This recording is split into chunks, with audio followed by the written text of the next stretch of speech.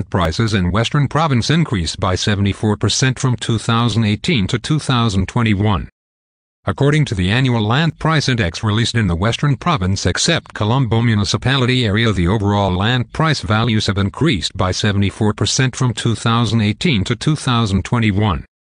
The company also revealed that, on an annual basis, the increase in average land prices between 2018 and 2021 was 15%. As a result, if an investor were to invest in property and hold it for 4 to 5 years, his initial investment would multiply largely over time.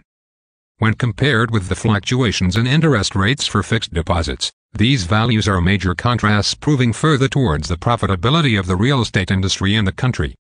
Between the first quarters of 2019 to 2021, fixed deposit rates have reduced from 11.41% to 6.29%.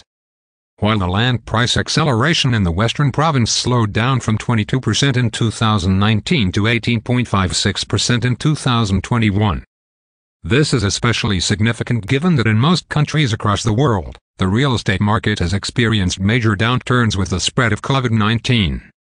During the last 4 years, a growing demand for land in the suburbs was also witnessed, with price increases being reported from Kilaunawa, Haanwela, Piliagoda and Wilampatia in the Colombo district.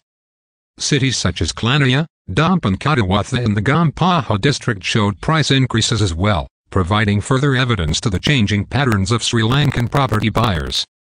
Among these cities, however, what topped the list in fluctuation during the 4 years was Ingiriya in the Kaliutara district.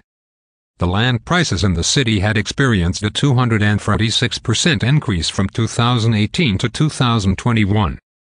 This is an annual average increase of 51% with a 109% increase between 2020 to 2021. The record of Ingiriya was followed by Angoda that ranked second and Kilaunawa, which had the third highest land price fluctuations from 2018 to 2021. The data further revealed that on an annual average basis the increase in land prices in the former between 2020 to 2021 was 69%, while the latter was at 4%. Commenting on this, the head of research at Lanka Property Web, Tharindu Jayarathan said, "When we analyze the land price movements for the last 4 years, it is inevitable that the demand has driven away from district capitals to suburbs which have development agendas.